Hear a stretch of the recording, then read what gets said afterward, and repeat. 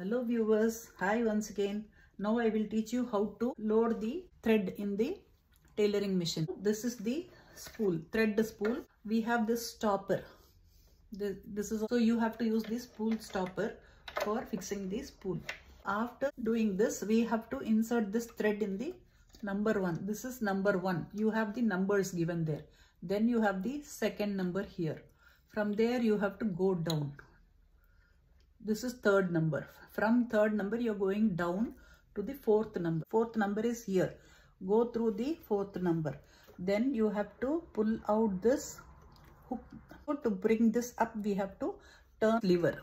That is on the opposite side. Then you have to pull down, and here you can see another hook. Just push it in. Then thread. Then the tailoring machine is ready for stitching. Bye. See you.